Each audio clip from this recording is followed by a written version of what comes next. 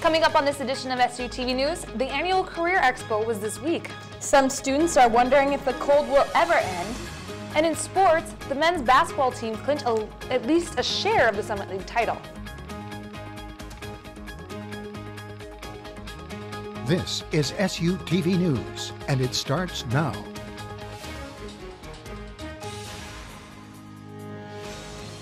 Welcome to SU TV News. I'm Bryn Nelson. And I'm Kayla Reamer. 3 NDSU students were arrested and charged with drug-related crimes. Campus police arrested Austin Clem, Cody B. Johnson, and Hunter Schlesky on Thursday after a routine traffic stop turned up drugs.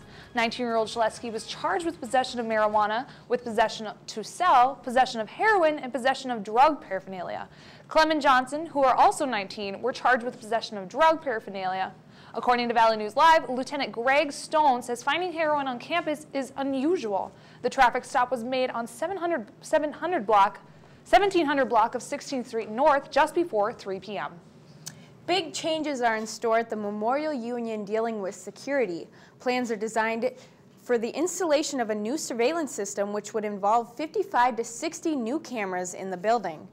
For the last almost 2 years, there have been no cameras in the Memorial Union other than the bookstore and the art gallery. The new cameras will be monitored by police 24/7. The university police already have a campus-wide surveillance system, but they will add to the Memorial Union to it. The estimated cost is between $75,000 to $100,000, the administrator told the Spectrum. This week, students packed the Fargo Dome for this semester's NDSU Career Fair. Students got a chance to meet with potential employers, gather information to obtain jobs and internships for the summer. This year, day 1 consisted of agricultural, business, and liberal arts majors, while day 2 was for engineering, design, science, and technology students. More than 200 employers attended and predicted 1,400 students participated. Sponsored by the NDSU Career Center, the Career Fair helped seniors with resumes and even posted a video to help students prepare for the fair. NDSU is currently fighting against Brigham Young University in a contest to determine whose school has the best fans. The contest is in its Elite 8 section, and NDSU might not make it to the Final Four. NDSU defeated Portland in the Sweet 16 round, but is struggling to stay with BYU. Voting for the Elite 8 ends on March 2nd, and on March 3rd, the Final Four round begins. The championship round starts on the 10th and goes until the 16th, when the competition for the best fans in the countries are crowned. Voters can visit the ncaa.com/6fan or tweet #6fan #NDSU to vote. Women's Week returned to NDSU with several events that took place on campus that brought awareness to women's accomplishment and perspectives. This annual event offers presentations for students, faculty, and staff, as well as the FM community. More than 40 people turned out in the Memorial Union on Tuesday to listen to a group of NDSU researchers share their findings on the hookup culture and sexual double standards at NDSU. The event was one of the 11 Women's Week events, and other presentation topics included unattainable ideals of beauty, feminist theory, and sexual violence. To get research out there that are talking about women in the university, women in the world. Something that a lot of people don't think about are that when we talk about Women's Week, it's not trying to be like Women's Week, not Men's Week, but we need men to create equality within our institution at NDSU and across the world. Women's Week ends tomorrow afternoon with a presentation from Heather Fisher. It will focus on women leaders in America who have paved the way for women today. Coming up after the break, the cold weather, will it ever end? This and more after this week's 7-day forecast.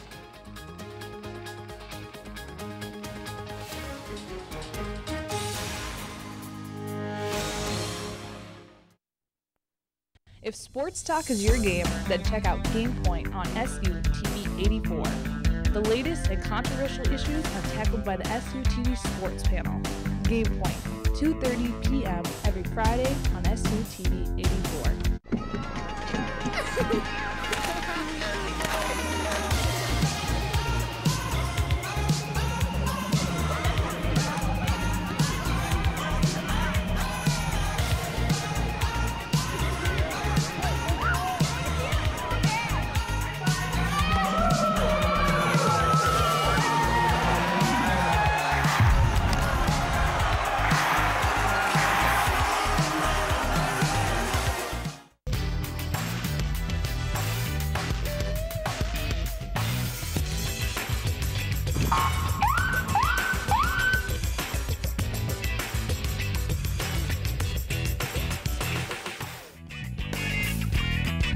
Hey, I'm Mariah, and I'm at Bus because not only does it save me money, but with 20 different routes, it makes getting around Fargo much more convenient.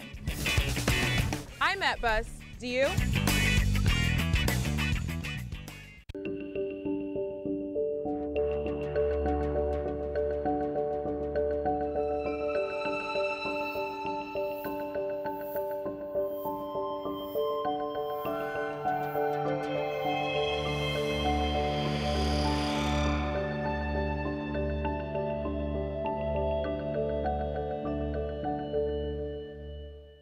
You are watching SUTV 84, NDSU Student Campus Channel.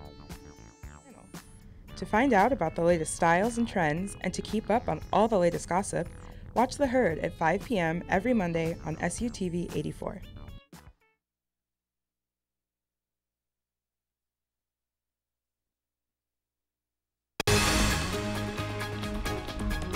SUTV News is brought to you by Stop and Go.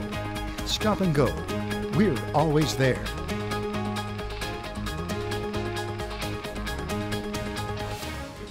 Welcome back to SUTV News. With the unavoidable busyness of the mid-semester, students may be wanting a break from it all. NDSU's theater program is currently showing their spring musical that can take you away from some of your real-life worries for at least a couple of hours. SUTV's Cassie Rolfing has more on the play and all the work behind the scenes that audience members don't see. Sweeney Todd is the story of a man who's consumed by revenge. For their spring musical, the NDSU Theater Department is putting on the play Sweeney Todd, Demon Barber of Fleet Street. But one who goes to the play may not realize how much work is put in to make it a success. If somebody were to actually sit down and figure out, based on like every single person involved, the hours that they've put into it, it would be astronomical and almost impossible to believe. The set has been getting put together. The design work has been happening since early last semester, and so there's just been a lot of work putting into this on all sides of design and performance teams. Along with that, casting started back in November, rehearsals began the Sunday before classes, and practices are going on 4 hours a day, 4 days a week. With so much going on for the play, it may not seem like anybody has any time for anything else. It definitely is a challenge to make sure that I am able to get all my schoolwork done, as well as all of these things that are absolutely important, but, you know, it's balancing. But to those in this production, the hours of tedious work are worth it in the end. And feeling that emotional connection that these people who have no connection to what you've done at all and are just seeing it for the first time, that makes it all worthwhile. And it can be transformative, and it can be transportive. And that's, for me, it makes it all worthwhile. If you decide to go to the play and have already seen the Johnny Depp movie adaptation, expect some differences. Like I've been telling a lot of people, a majority of our audience is probably going to be coming to see this show based off of, knowing the Johnny Depp film that came out a few years ago. And that's great because it's an aspect of what this musical is, but it's an adaptation. So when you come to this, you're going to be seeing a lot more music. There's a lot more story for some of the other characters. Cassie Rolfing reporting, SUTV News. The play opened today at 7:30, but there are also showings tomorrow and Saturday at 7:30 p.m. and Sunday at 2 p.m. in Festival Concert Hall. Tickets are free to NDSU students with their Bison card. As March quickly approaches, it may have NDSU students wondering if the cold will ever end. This week alone, we've seen temperatures dipping into 20 below with wind chills 30 to 40 below. The National Weather Service Climate Prediction Center forecasts a below normal temperature for the rest of this month, along with March, April, and May, which means we may not see an end to this weather anytime soon. While some are not happy about this, others don't seem to mind the weather. I'm upset. I'm looking forward to summer. I like swimming in the lake, and I want it to be nice and green and warm outside. I think it's great. I want to increase the amount of time that I can go and play hockey. I mean, I can't play hockey if there's no ice and it warms up, so. Although these temperatures are below average, this hasn't been the coldest winter North Dakota has seen. In Fargo, the coldest recorded temperature by the National Weather Service for the month of February was negative 47 degrees. If your computer science classes are taking a toll on you, NDSU has a student organization that can lend a hand. The Association for Computing Machinery at NDSU has a wide range of members and interests. So even if you're not the most tech savvy, you can still have fun. There are many students who play video games. And then there are those who create them. When you try to run SSH and it can't identify you, it says, you don't exist, go away. At NDSU's Association for Computing Machinery, more commonly referred to as ACM, there are video game programmers, computer security researchers, and even enthusiasts of My Little Pony. So the six are the special interest groups. Each one of them has their own leaders, their own members. They're basically subgroups of the ACM. We do AI competitions, programming competitions. It's a big event. We have to travel outside the state sometimes. Not only does ACM have different groups of interest, but they also create an open environment where anybody can come and hang out. Classmates, sometimes just go there. They want to know, they probably need some help with some homework or with some project. Or they want to know if there's someone interested doing some project or some side project apart from school. And that's how I've met a lot of people. And people have had fruits that haven't had fruit in 2 years. If you find yourself looking for the ACM, you'd have to look no further than the Quentin Burdick building, formerly known as the IAC, with an arcade cabinet, stocked fridge of drinks, and even snacks inside. It's no wonder students find the ACM is such a popular candidate for a student organization on campus. However, it's not just for students. One of the big benefits is the ACM library, and there's actually two sections to the library. One is the books, and there's a large number of kind of trade-type books on almost every language. There's also a large number of courses so that you can complete courses in a broad range of topics. Adam Kempenick reporting, SU TV News. The ACM is open to everyone and membership costs $35 per year for students. Plenty more to come on this edition of SU TV News. After the break, we'll learn about an Olympic sport you can play right here in the FM area.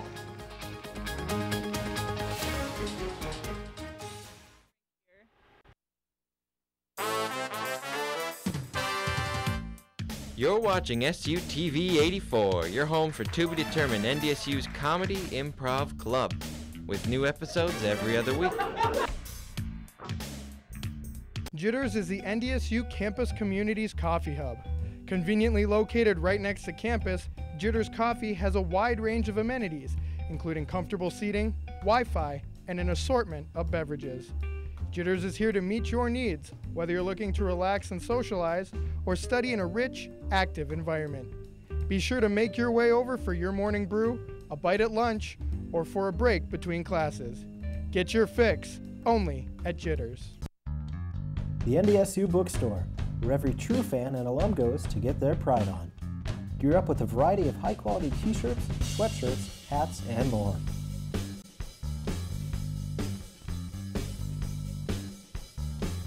Made by top-of-the-line brands like Under Armour, Nike, and CI Sport to help you show off your Bison pride. The NDSU Bookstore has everything you need in your two favorite colors, green and gold. Deeks Pizza, prices with the student in mind. Fast delivery and conveniently open until 3 a.m. Order by phone at 701-235-0708. Order online at deekspizza.com or order with Deeks' easy-to-use mobile app. NDSU. Make Deeks your choice for pizza this semester. That's Deeks. Great pizza that won't empty your pockets. If sports talk is your game, then check out Game Point on SU TV 84. The latest and controversial issues are tackled by the SU TV Sports Panel. Game Point, 2:30 p.m. every Friday on SU TV 84. SU TV News is a production of the Bison Information Network in conjunction with North Dakota State University's Department of Communication Broadcast Program. For more information, go to www.ndsubin.com. Welcome back. Every year on April 15th, income taxes are due. As the deadline approaches, NDSU is offering a tax assistance program. Every Monday night from 6 to 9, students and community members head for the basement of the library to seek assistance with their income taxes. The VITA Tax Assistance Software Program has been around for 13 years and is led by a majority of student volunteers. One NDSU professor plays a key role in coordinating this benefit. Feel-good things, type of things. It makes me, like tonight, I'm running around, pulling my hair out. kind of nervous, but at the end of the day, I'm going to go, that was fun. If you're willing to get your taxes done by a student, and it's a great opportunity to get them done early, it's a great opportunity to get a better understanding of why your taxes are the way they are and to do them correctly. The number of income tax returns processed can range anywhere from 40 to 75 a night. The assistance program will continue until March 31st. The only thing many students know about curling is what they see during the Olympics. What many don't know is that there actually is a lot of technique to the winter sport, and it can be played right here in the FM area. SUTV's Delaney Freer learns more. I am here at the FM Curling Club in Fargo with Kelsey and Christina, who are both members of the Fargo Curling Club. They are going to teach me today about how to play the sport. I have absolutely no idea what to expect at all. Looking at the rink here, I would guess that you're pushing those gray metal thingies and you try to get them to touch those black marks. Am I close? You're trying to push the rocks. You're trying to get them to the center, close as you can to the center of the circles. As Christina said, the purpose is to slide the granite stones, not metal thingies, across the sheet of ice closest to the center of the opposite target, called the house. 2 teams of 4 players play 8 ends, or rounds. An end is complete when each team has delivered 8 rocks. 2 sweepers rub the ice with their brooms to create a layer of water that affects the stone's speed. The team captain, called the skip, signs to the curler where they want the stone to go, adding strategy to the game. As the girls attempted to get me used to the ice and explained the game to me, I was surprised by how difficult it was to balance. We've only been doing the getting used to the ice stuff and I've already fallen. And so when we actually get to the curling part, that's going to be interesting. Thankfully, I'm not alone. I curled with my brother's team. He's 5 years older than me. And when you hit a rock when you're curling, it's called a burnt rock. And I was really young and I fell and I burnt the rock along with like 3 other rocks. And he was like, "You're done." Curling is also called chess on ice due to the strategy involved. You kind of have to know what you're going to call a couple shots ahead of time and take into consideration what you think the other team's going to do when you're calling your shots. Well, my training has finished. They taught me everything I need to know about curling. Guys, how did I do? Good. Yeah, you improved a lot. Delaney Freer reporting, SUTV News. Head to the FM Curling Club located near the intersection of 45th Street South and 23rd Avenue South in Fargo to join a league if interested. If you didn't already know, Luke Bryan is coming to the Fargo Dome tomorrow night for his That's My Kinda Night tour featuring Cole Swindell and Lee Bryce. This week for Sidewalk Stampede, the 2 of us set out and asked students if they were planning on going to the concert and their thoughts about country music.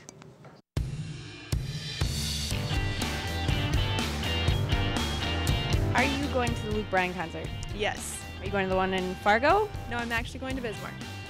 Are you excited? Extremely. Who's your favorite country singer? Luke Bryan. I guess it works out then. Perfect. Did you know he was coming on Friday? I did know he was coming. I also knew that, yes. Are you guys big country fans? I can get down with a little bit of country every now and then. I'd put me from like medium to high country fan. Okay, so are you going to Luke Bryan concert this weekend? I'm actually not going to the concert. Do you know Luke Bryan or do you listen to him? Not particularly. What? I know he sings country, but that's about all I know. What kind of music do you like? I guess, I don't know, lots of music. I actually do like some country, but I don't really know Luke Bryan that well. I am not, unfortunately. Do you like country music though? Yes, I do like country music. Who's your favorite artist? My favorite artist would actually be Lady Antebellum, and they were just here a couple weeks ago. Did you get to go to them? No, I didn't, but I've seen them. Oh. I just want to say that I'm very excited for the concert. I'm going to it, so. That'll be fun. But joining us now is sports reporter Colton Poole. So what do you have coming up in sports, Colton? Well, NDSU men's basketball clinched a share for the regular season conference title and have a shot to get an outright possession of it tonight. Sports coming up after the break.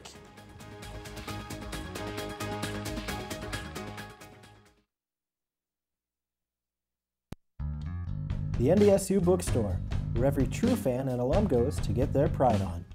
Gear up with a variety of high-quality t-shirts, sweatshirts, hats, and more.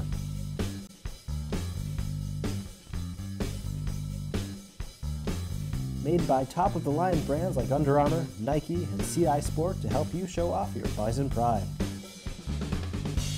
The NDSU bookstore has everything you need in your two favorite colors, green and gold.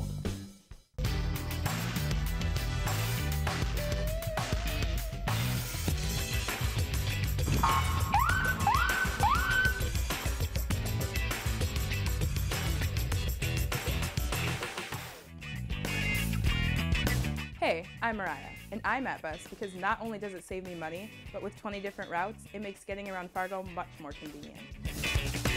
I'm at Bus. Do you?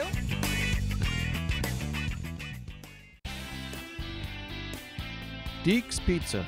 Prices with the student in mind. Fast delivery and conveniently open until 3 a.m. Order by phone at 701-235-0708. Order online at deekspizza.com or order with Deeks' easy-to-use mobile app. NDSU. Make Deeks your choice for pizza this semester. That's Deeks. Great pizza that won't empty your pockets.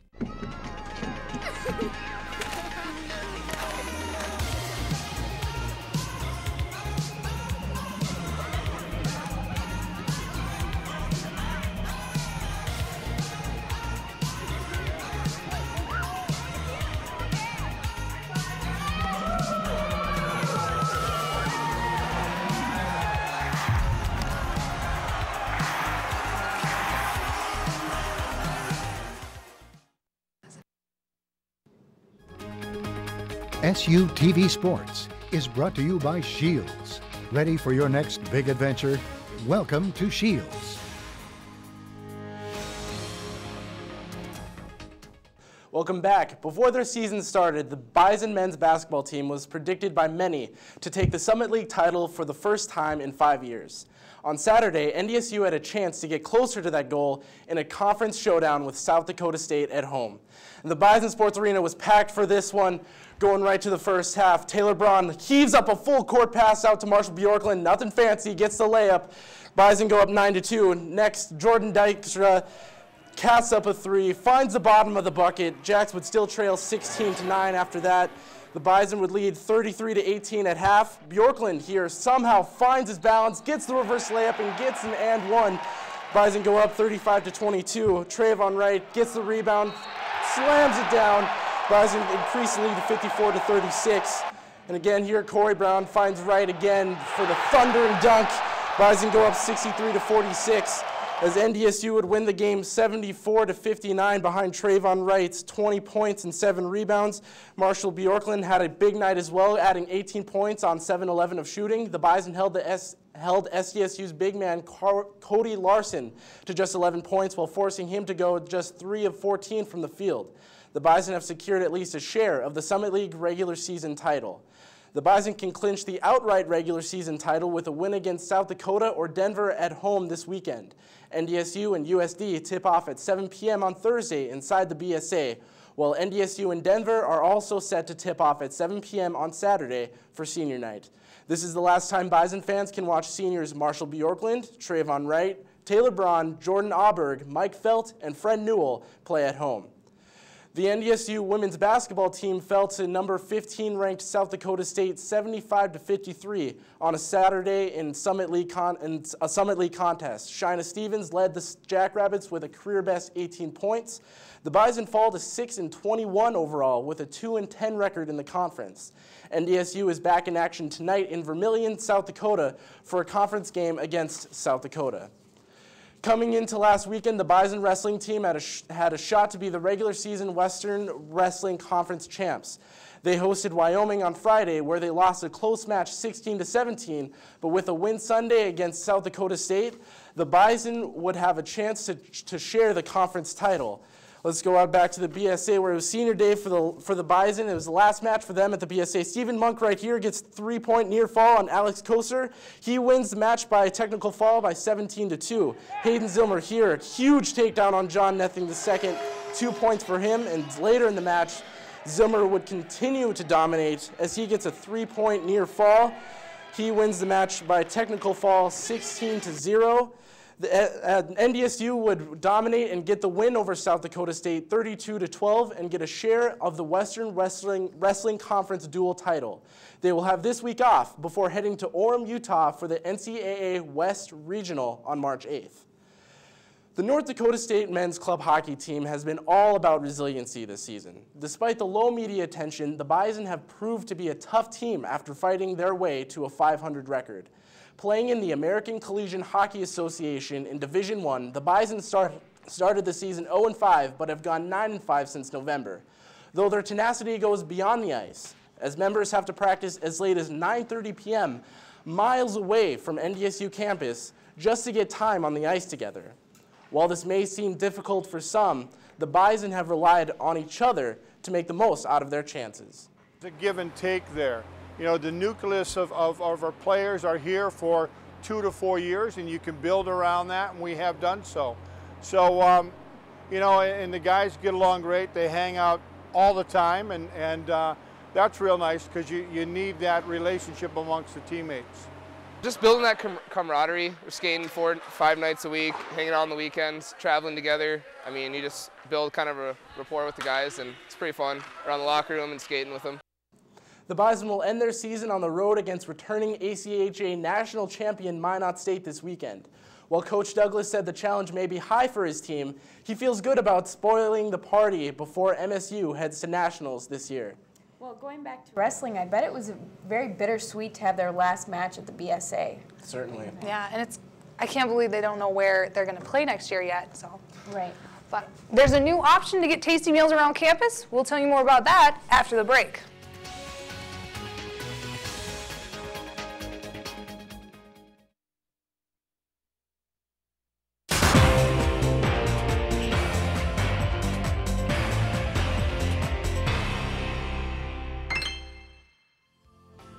More than 400 million people use Facebook to stay connected with family, friends, and colleagues, in addition to the millions of others who use Twitter, LinkedIn, Pinterest, and Flickr for networking purposes. While Facebook and other social media sites are great tools to help you connect with friends and build networks, you should also be aware of the potential dangers associated with using these tools. So, let's talk tech. First of all, always be mindful of what you and your friends are posting online. Nothing online is private, no matter what security settings a website may boast. Anything posted online stays online. So take time to consider what you and your friends are putting online before you post it. For example, do you want your potential employers or your current boss to see embarrassing pictures that your friends have posted? There is also the question of how much information should you disclose on a social media site. Posting too much personal information could lead to lost job opportunities, harassment, internet stalking, and identity theft. Don't publicize information that the public doesn't need to know. Finally, you should think about who you want to see those things you've posted online. By evaluating the appropriateness of the privacy settings on your social media site, it is recommended that you customize your settings such that only your close friends can see your personal information, such as your home address, email, and phone numbers. Ideally, this information should not even be online. Additionally, social media networks frequently update their security protocols, so be sure to review and update your security settings regularly. With these precautions, you will be well on your way to enjoying a safe and secure social networking experience.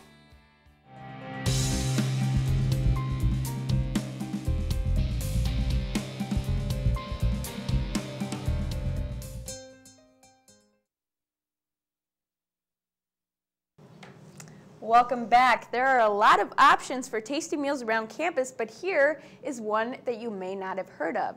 The 800 Cafe is now open for the rest of the semesters. Students get the opportunity to run their own restaurant after training during the fall semester on how to do it. The cafe is open every Thursday until May 8th from 11 a.m. to 12:15 p.m. in the room 312 of the Family Life Center.